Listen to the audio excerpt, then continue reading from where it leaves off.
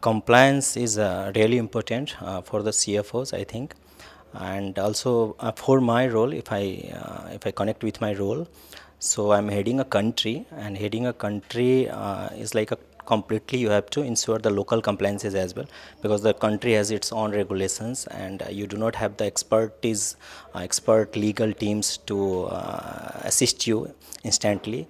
So for this purpose, what I do I will take the help of the technology also, and build all the compliance sheet and ensure that it's taking place, whether it's related to local laws, taxes, customs, excise.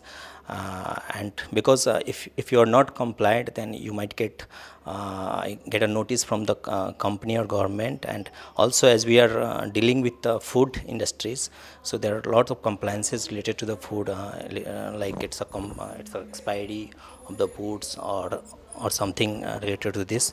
So we have to be very cautious on this, and we make sure that we are 100% compliant. Yes, of course, technology is the most important things for the finance, whether it's related to the ERP software, like SAP, Navisions.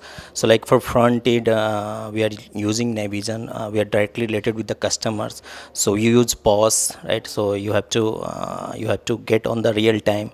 And for the country like Nepal, there is a regulation that every sales should be reflected to the government's portal. So we have to be ensured that it's going on the real time process.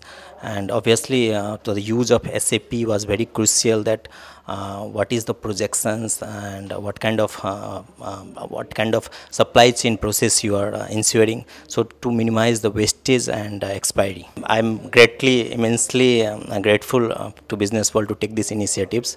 I think for finance, it's a really motivating, and I think that as a winning, I think as a finance, as a CFO, you are not limited only to the finance or accounting. You have to be a holistic understanding of the overall business, which laid down the foundation for becoming a CFO.